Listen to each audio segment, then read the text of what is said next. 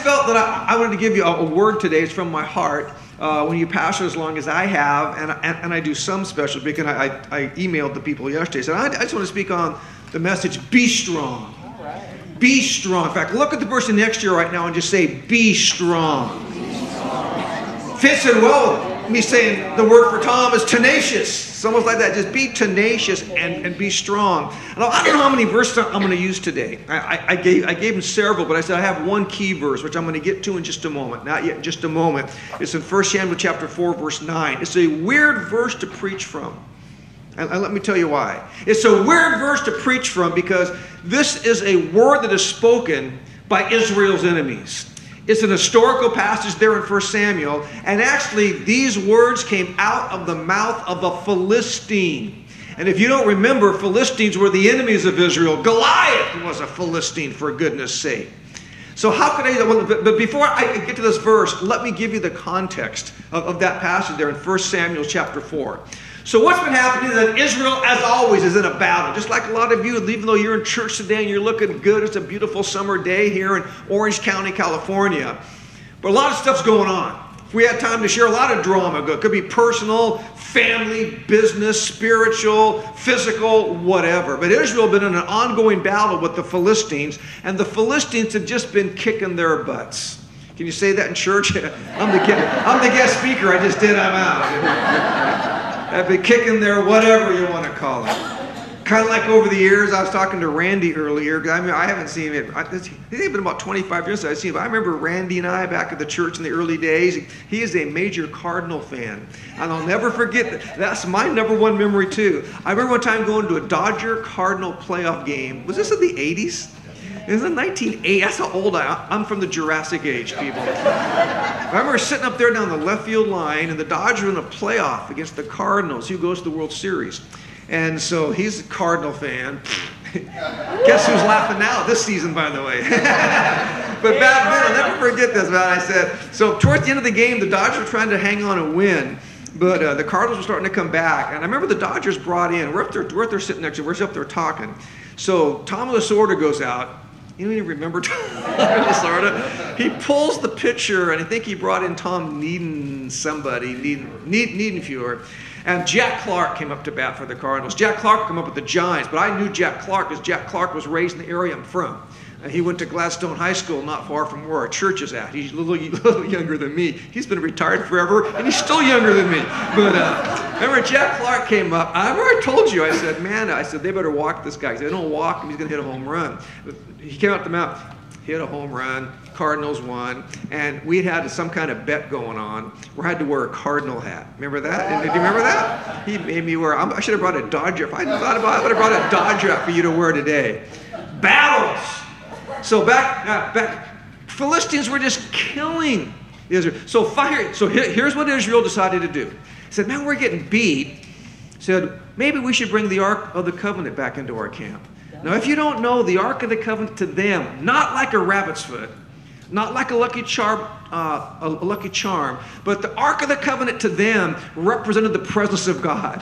It's almost kind of like just getting smashed in life. I mean, a lot of you you're just getting smashed right now because Israel wasn't just getting beaten; they were getting beaten bad.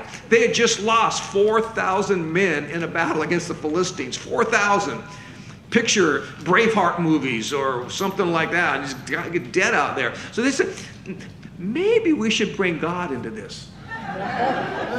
This isn't my message today, but some of you, listen, God ought not to be a matter of last resort, but first choice. Amen. But at least, if things are still going crazy, maybe I'll think about bringing God. So what happened is that they went to Shiloh, and they brought back the Ark of the Lord into the camp.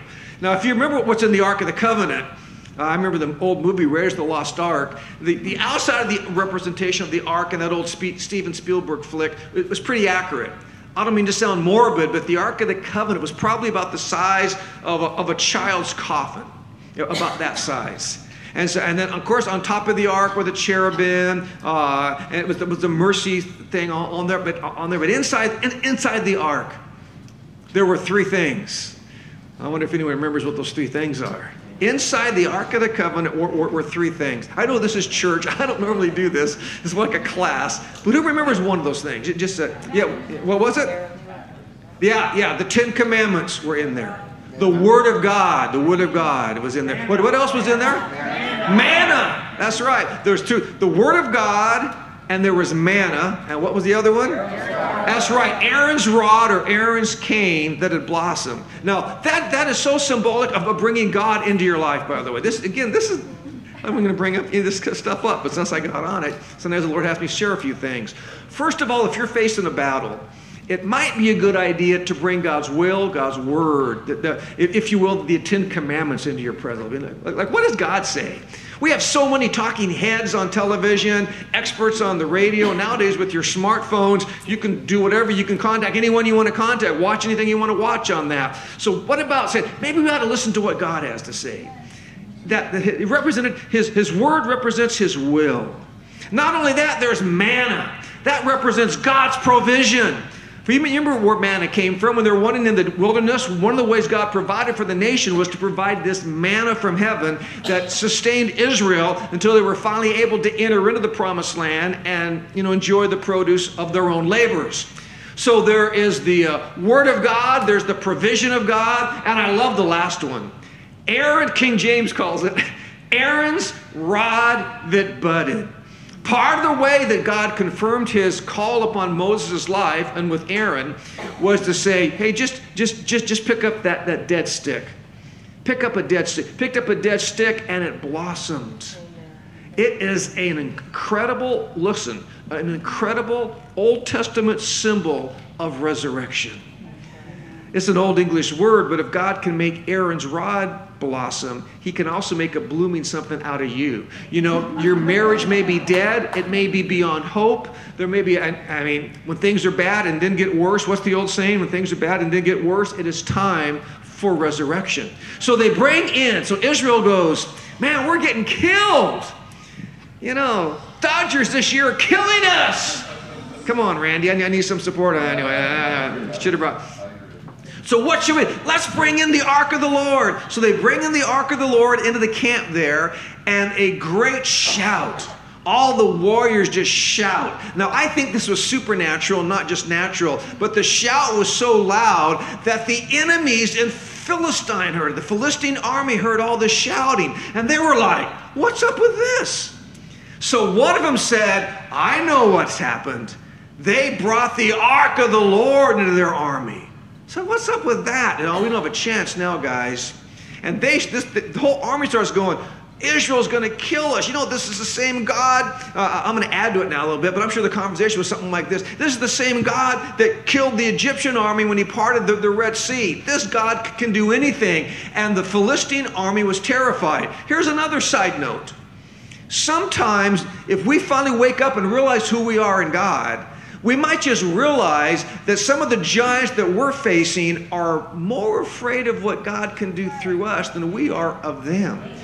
It'll start to change a perspective a little bit. And boy, I don't care what that enemy is. Well, I've been facing this addiction for decades, Pastor. I know. And guys, I'm not going to say it's all going to be easy, but you know what? Greater is he that is in you. And if you finally get God in the midst of that situation, your enemy's going to start to be terrified. So now watch. So Israel has been getting wiped out, but they bring the ark back into the camp. When the ark shows up, a shout comes from the camp that is so enormous, and maybe God pumped up the volume as he does on occasion, that literally the enemy was being chickened out. We're going to get, the Philistines, we're going to get killed. Until one of the Philistine men, and here's where this verse is going to come from now, one of the Philistine men stood up and said this to the Philistine army. Now remember now, this is not a word to God's army. This is a word to the enemies of God. And here's the word right here. Here's what this guy said. Almost like a football coach. He said, be strong and conduct yourselves like men, you Philistines.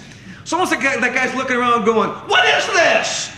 You guys are acting like a bunch of whips out there. It says, be strong and conduct yourselves like men, you Philistines, that you do not become servants of the Hebrews as they have been to you. Conduct yourselves like men and fight. Whoa. And you know what? If you go on, and by the way, 1 Samuel chapter 4 is a great chapter, easy to read. If you read on, guess what happens? Despite the fact that Israel had brought the ark back into the camp, after that word, the Philistine army went out and beat them again. The Philistines won. I would argue that if that works for them, how much more might God be speaking that to someone here? Be strong. Now listen, this is called House of Grace. I'm a huge believer in grace. That's it. And this is not contrary to grace if you hear me right. But sometimes, sometimes someone you love may need to get in your face a little bit. And I want to do that today. I did this at my own church, although it's easier to do here, because here I can do it and leave. At my own church, I get to do it, and I got to stay with my family. But I took a whole weekend just a few weeks ago, because God gave me this word. This was a special word from the Lord for our church just a few weeks ago. And basically, I said, I wish I were out to Starbucks with each and every one of you as an individual, and you start to share with me your story. Said at 99.9% of the time, we as pastors come across, oh man, we love you. Come on, we're going to support you. We're going to be there for you. And I'm for that, just like I am with my kids. But sometimes, guys hear what I'm saying? Sometimes a loving father, a loving mother doesn't just say, oh, it's okay. But sometimes they got to get in your face a little bit. Say, hey, I know you're hurting. Husband just left, found out all the junk that's been going on without you even knowing. We're there to help. Sometimes someone might get in your face and say, come on, man. I'm not going to promise you an easy solution, but snap out of it. Act like a man. I'll never forget when, it's been quite a few years ago now, I was at the lowest point of my ministry, one of the lowest points in my personal life. And I was just I'd had it. I was kind of falling apart on the end. Now, people outside didn't know it that much. Marguerite knew it. But I was done. And I'll never forget this one conversation I had with my dad, who Randy knew. In fact, my dad died in church on our 20-year celebration. My dad died in church. I've been in church my whole life. I'm in multiple services every week. No one has ever died in church. Some of y'all may look like you want to die right now, but no one's actually ever died. My dad actually died in the front row of church on our 20th anniversary Saturday night service, and he said, for our church to be right there in the front row, he just baptized a bunch of people, and boom, he died. Right there in church. I'm going to tell, and he was only 68. His dad had lived into his 90s. His grandpa lived into his 90s. I just thought I was destined to live into my 90s till that happened to my dad. Although here's what I've told the Lord. I said, Lord, I'd love to go out like my daddy, but I want to live about 30 years longer. Because can you imagine what my dad experienced? We were in worship. Can you imagine? My dad was sometimes worship with his eyes closed. I can just imagine my dad is like, all of a sudden, wow, worship's gotten really good. It's normally good. It's gotten really good. And you open up your eyes and you're in the presence of the Lord. I'm sad he died. And it was kind of a bummer to have him die in church on an anniversary service. But on the other hand, what a way to go. Man, if I could have my dream come true, not today, pray Lord, I'm not talking about right now. But I'd love to be 98 years old. My dad was only 68. I'd love to someday be 98. And be preaching, probably at that time, some home someplace. I'll be preaching up there. And just boom, preach, and then bam, be gone. That'd be awesome. Either that or on the golf course. One of the two. Just having sunk a putt to win more money from Tom.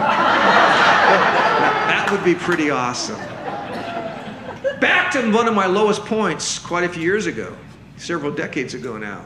I was talking to my dad, and I was kind of falling apart. And my dad, who's the most graceful guy ever, he was a successful coach all these years with Little League and everything else, because he was the opposite of a demander. I mean, he would always correcting and positive. He was like that with me my whole life. But on one occasion, it was on this occasion, I'll never forget this.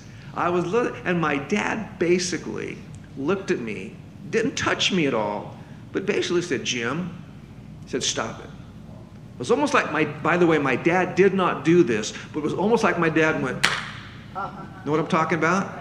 He didn't do it, but I felt He said, wait a minute. He said, you know what, Jim? I can't promise you this is going to work out okay. You know, you may end up leaving the church. You may end up losing this, and this. You can imagine the kind of stuff you can go through. You're going to lose everything. He said, but you know what? He said, even if you do, he basically said, I forget what words he used, but he basically gave this Philistine talk. He said, act like a man. He said, if you're going to go down, if the ship is going to sink, then act like a man. He said, don't you go down like this. He kind of said, you're not going to go down. But if you do go down, don't you go down like this. You go down like a man. And there are times as a pastor, and there are times maybe this is a word for someone here today. It's not that God doesn't love you. Oh yeah, God's going to, I know it seems like life will never be good again. It will. But you know what? Even if it never gets good again, act like a woman. Come on, steel magnolias. Come on, Wonder Woman. I wish I could promise you, in Jesus' name, God's going to bring all this back. He's going to restore. He will. We preach that all the time. I preach that all the time. But sometimes God has to say, come on, snap out of it. Even if you die of that cancer, you're not good. But even if you do, you go out like a woman of God. Don't you go out like this. If God doesn't restore this marriage, you're giving your best shot right now. But you know what? Act like a man. Don't you go out acting like this. And I can't tell you what that did to me. And there are times I think God, as a good father, as a good counselor, looks at some of us and says, come on, man, act like a man. In fact, I just want to say it to you one more time. Every single person look at me right now. I don't even know all the stuff you're going through. Some of you are probably in a really good season. Some of you are in a tough season. One thing I had to finally figure out in my life is sometimes it's the same season. I used to think that, it's like, remember, was it Charles Dickens? It was the best of times. It was the worst of times. Life to me is sometimes like railroad tracks. The church is doing as well as it's ever done, and my family's struggling. Or the family's finally got it together, and the church is going through hell. I remember being a little kid watching the old Ed Sullivan Show. Kids, Google it. And I remember one of those acts on the old Ed Sullivan Show, and this is a little kid. This kind of TV used to watch. There'd be performers would come out, just performers. They couldn't even get on TV nowadays. They couldn't get an audience nowadays. They put sticks on the thing and put plates on top of the sticks and start spinning them. Remember those things? And then they would spin this one, and then they would spin that one. And the music back there was going.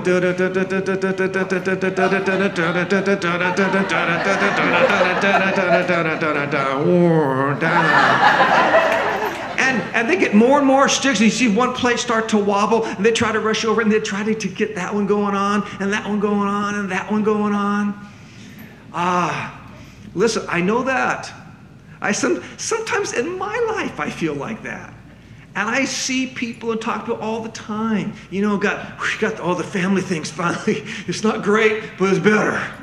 You know, oh no, you rush over here. I'm going to sink financially. And you finally get that going. And finally get all that. And sometimes, even as believers, it can become so overwhelmed we find just go, oh, forget it, crash. And maybe they do crash. Maybe they'll, oh. Nonetheless, I want to look at you right now and say, you know what? It's going to be okay. It's not going to kill you. You're going to survive. God's going to do it. But you know what? Even if he doesn't, act like a man. Act like a man of God. Act like a woman of God. Don't you dare let that thing take you out like this. And the ironic thing about it is, at least in my life, is that when God has done that in my life, I don't know what it is. If I had more time, I could unfold it. I don't know what it is, but sometimes that becomes the launching pad to bring out about the victory I was looking for all along. It's almost like God is saying, do you love me more than the gift?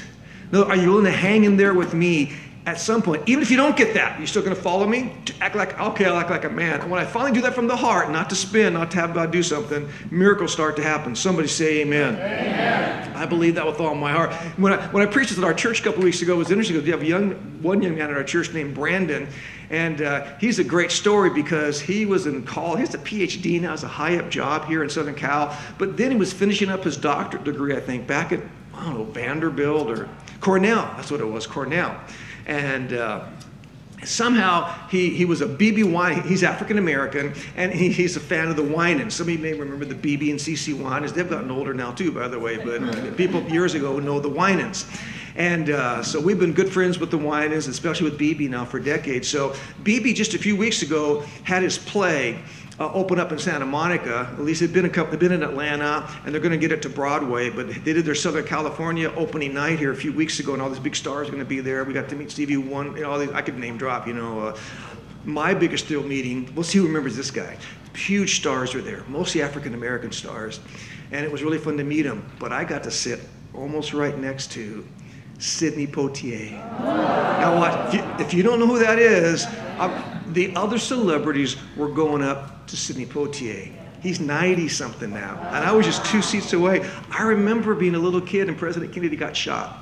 Was that November 22nd, 23rd, 1963? And boy, everything stopped. So that night, to kind of help the family feel better, my parents took me to see a movie.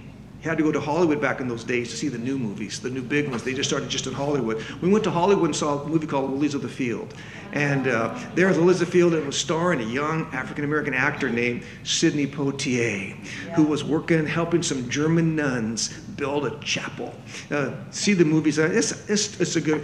Later on, he became the first African-American male to ever win the Oscar for Best Performance by an Actor back in the early 60s. So here I am now, at this thing. So we had one ticket, just before we got there, we had one extra ticket. So I asked Brandon, because I know he worked over there. He had come to our church initially from Cornell, because he loved the Winans, and BB had done a CD at our church called Church, in which he spelled it C-H-E-R, kind of like Black Church kind of thing. He'd been doing that at our church, and so he loved it. So he'd come out. So I knew he had, and he loves our church. He's had offers to transfer and get pay raises, but he won't move because he loves our church so much. He lives all the way out in Redondo Beach, drives in and goes to all of our services every weekend. He even goes to our Spanish service. And so we contact. We say, hey, I said, I don't know if your schedule's good. It's last minute, but it's opening up. Would you like to go? And he said yes. So the reason that all came about, because Brandon had just contacted us, and he had heard this word, I'm giving you. So the same word that I'm giving you, because basically, I got a few more things to say, but basically my word to you today is, I'm not going to say this, act like a man. Act like a woman. It's not going to take you out. But if it does take you out, at least go out like a man or a woman of God. He heard that word. And so he told us the story that day. So he said, hey, that word really helped me. I said, what do you mean? He said he'd been at work, and he has a high-powered job in the aerospace industry, really high-powered job. And so he said, somehow they gave me this project. And he said, I can't explain this. Maybe if you guys work at companies, you'll understand. He said, but this project, he said, I didn't know what to do. I had no idea what to do. I'm home, and they expect this answer within a day or so. He said, I didn't know what to do. He said, I thought I was going to die. I had these visions of my career going down the toilet and everything else. And he said, but nonetheless, and also I thought of the word that God had given me through you, Pastor Jim.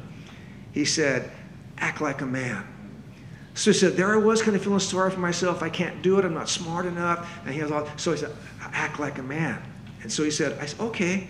So if this thing kills me, it's going to kill me. But you know what? I'm going to give it my best shot. If it's not good enough, I get fired. And all these other crazy scenarios. And by the way, he would not have gotten fired. But he knows what I'm talking about. So you think that way.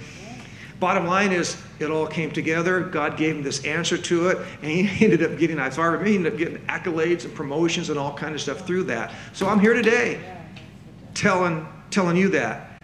Act like a man, act like a woman. The thing is not going to take you out. That's important to hear, because God, sometimes we're the only person left who has a word to encourage ourselves when we're going through something. I'm kind of editing it right now as I'm going along up here. I do this at my church all the time. I figure out where I'm at. I don't have enough time to do everything, so I'm trying to edit out right now. And I talk out loud. I'm talking out loud right now while I'm telling you I'm talking out loud. Remember, this is also in Samuel, but in 1 Samuel, remember that one time David, he wasn't yet king, and he was out, they were out with this mighty men. They had been out there doing some battles.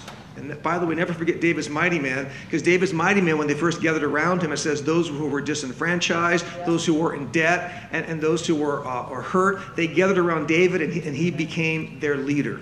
That's one reason why God has brought you together, because I don't know what your background is, but man, how can you make this group into a winner? Sometimes things can't be taught, they got to be caught. So David hangs around this motley crew. Never forget that. David's mighty men did not begin as mighty men. Say that one more time. David's mighty men did not begin as mighty men. They were hurt, they were disenfranchised, they were bitter, they were part of the out crowd, but after hanging around David, things began to change. And I can almost promise you, one of the things David taught these mighty men, shut up. This sounds so unspiritual and so unpastorly, but sometimes when someone's sharing something with you, or at least I'll put it with me, that way I won't put something in your mouth, I just want to go, shut up. Stop that. Stop acting like that. I come to church for the grace. I do too, but I think you're hearing what I'm saying. So David at one point, his men had gone out. When they came back home from a victory, remember that at Ziklag? This is 1 Samuel chapter 30. When they came home from Ziklag, that I think it was the Amalekites had come in and just destroyed their little temporary village there, and had stolen all the men. In fact, is that it? Yeah, let's look. It says, so David and his men came to the city, and there it was, burned with fire, and their wives, their sons, and their daughters had been taken captive. Then David and the people who were with him lifted up their voices and wept. Now look at that phrase, until they had no more power to weep. That David knows what that's like, man. And then, if you know the story, I'm trying to make it quick here, at one point, the guys turn on David. They come home, and they've lost everything, and they got to blame somebody. They go, it's David that did this. David has also lost his wife, his kids. They don't know what's happened to any of them. And there's no the Amalekites have taken them. Are they dead, alive? We don't know. So at one point, the men, if you remember, I don't have those verses, so I forget if I had those. I don't know if I do. Did I say that? Yeah, there it is. I do. I'm glad I put that up there. Look at this. Watch. Because now David was greatly distressed. See, we just see those as words. You know, the Hebrew there is super intensive. David is stressed out on steroids. This is beyond being stressed out. He thinks his family's gone. He thinks his leadership is over. He thinks his life is over. For the people spoke of stoning him because the soul of all the people was grieved, every man for his sons and his daughters. But I like this. But David strengthened himself in the Lord his God. Look at me right now. That was one key to David. David strengthened himself. The King James says, and David encouraged himself. Sometimes in leadership, let me tell you something, and all of you are leaders. There have been times I'm now transitioning Faith Community Church to my son. In fact, we've already reversed roles. I mean, for years, he's been my key advisor. I'm now his key advisor on that. But I can promise you, there have been many times as a leader, you catch all kinds of flack for stuff. It's like a quarterback in football. That was not even your fault. They say quarterbacks get too much credit when they win and too much blame when they lose. I think the same thing is true of every leader. I know what it's like to go through a time in your life where the very people who you think would not even exist were it not for how God had used you. Now, what I'm going to say right now is going to sound maybe at first arrogant. I don't mean to come across like that. But there are people in my life I've looked at who God used me. Not was it me? No. But God used me to bring about the salvation of their marriage. Maybe they wouldn't even be alive at all anymore had not had a healing touch through me. And do you know how painful it is to have how many of you guys know the very people we love the most also have the power to hurt us the most? We all know that that's true. That's what David was going through. And that's tough. And look at David. How did David learn to encourage himself in the Lord? Because no one else was there to encourage him. Anyone remember that old Andre Crouch song from years ago? It was something like, had I not gone through all this crud, this is not how the song went. But all I remember is the song was something like, had I not been through all this, I would have never known what the grace of God could do. I would not have known how much God could have absolutely saved me. So David encouraged, and I would argue that sometimes part of doing that is looking yourself in the mirror and going, come on, Jim, go for it. And by the way, a lot of this I'm giving you right now was not planned. So I just feel like I'm sharing stuff the Lord's bringing to mind for someone here. For a lot of us here, let me just give you a word of advice on this. This message will be overwhelming if you're really, really in a super dark place right now. So what you have to do is don't discount what I'm saying, but at least do this. All right, I'll go one more minute. Sometimes what you have to do when you're going through hell.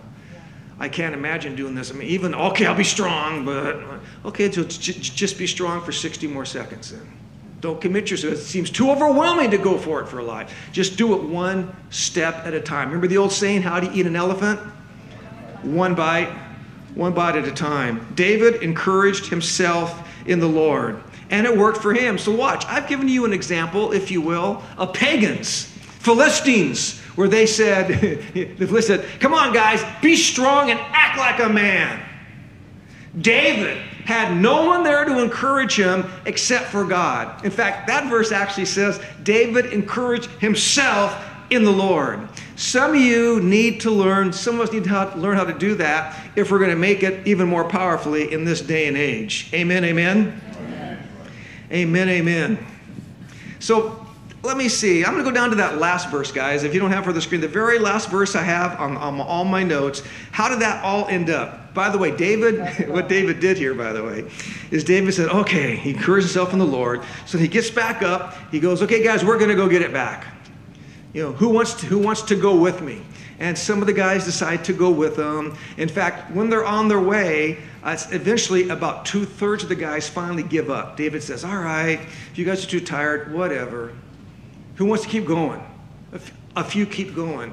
And then the Bible says, yeah, that's a good verse. So David recovered all. Someone say recovered all. Recovered all. That's a good word for them. You're going to recover all that the Amalekites had carried away, and David rescued his 2 wives. And it goes on to say that it all worked out good. He recovered it all. He recovered it all. After he had encouraged himself in the Lord, he recovered it all.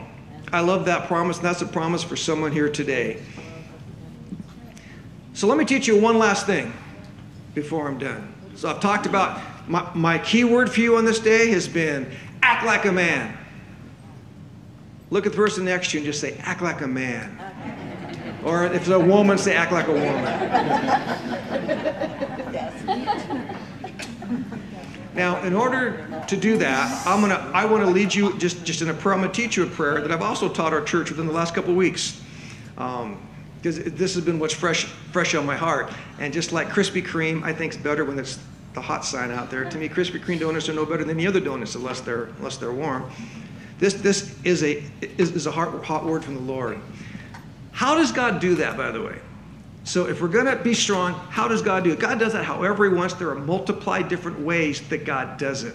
But I've noticed in my life that sometimes it's not so much what you know, it's who you know. So what if God could align us in the right way, in the right places, at the right time? So I preached a whole message just a week and a half ago that I don't have time to preach right now, but I went to Proverbs chapter 3 and other passages, and I taught the church all about just getting ready for God to bless your life. You guys ready to learn this?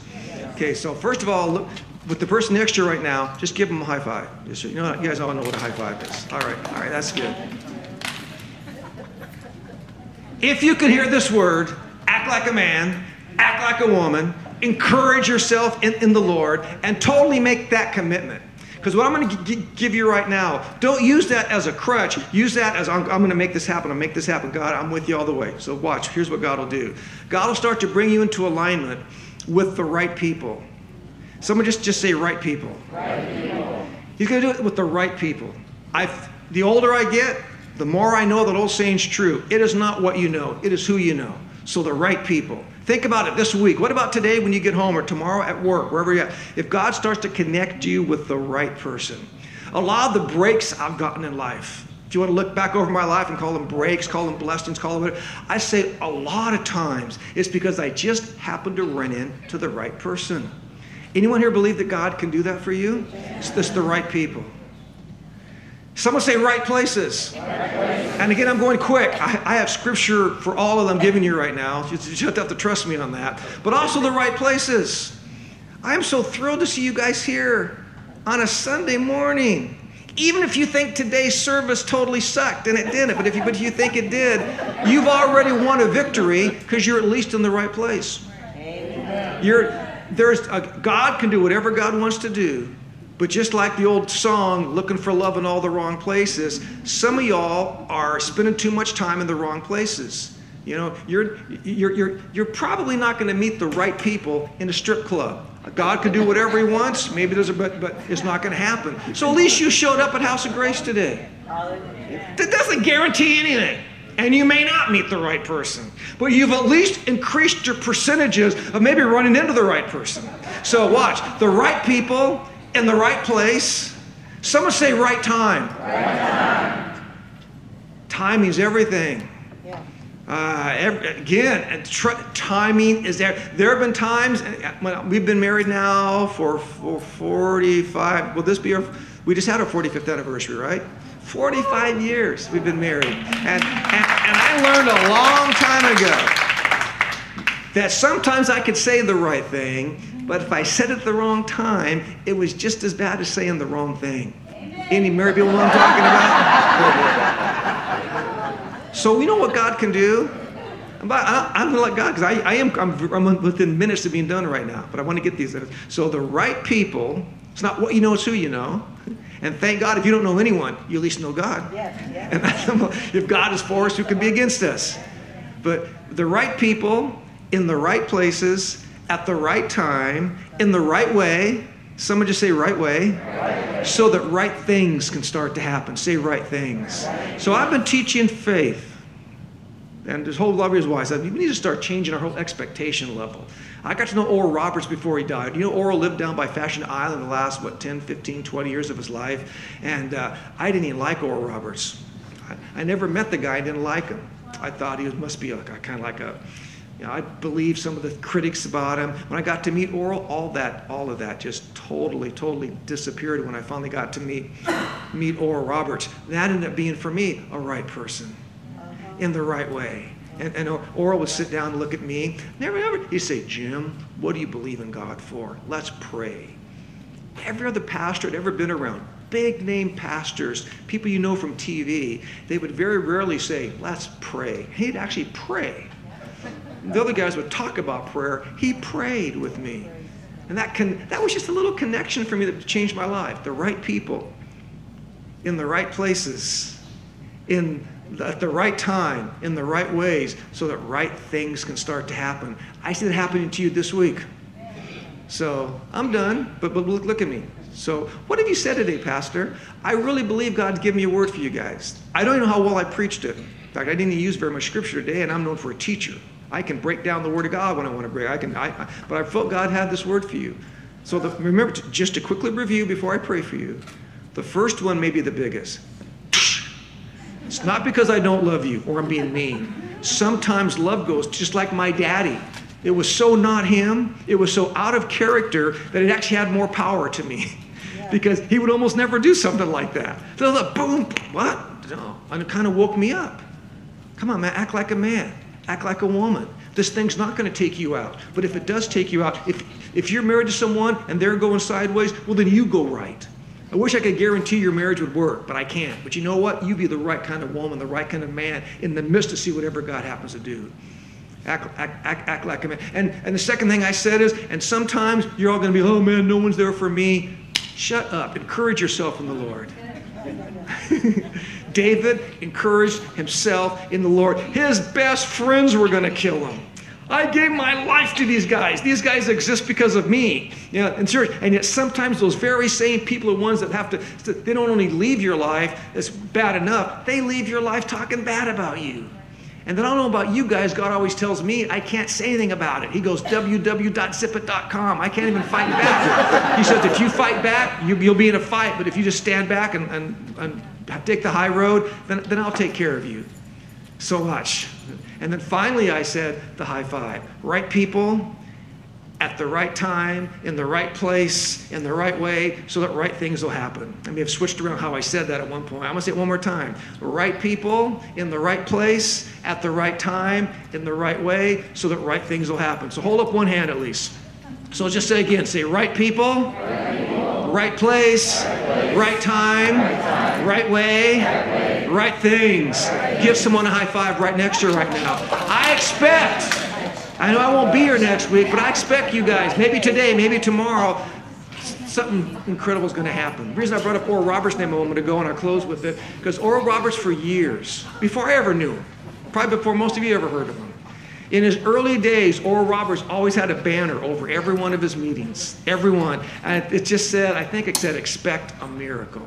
And of course, I remember it being something good. Remember those days on TV with Oral? Something good's going to happen to you.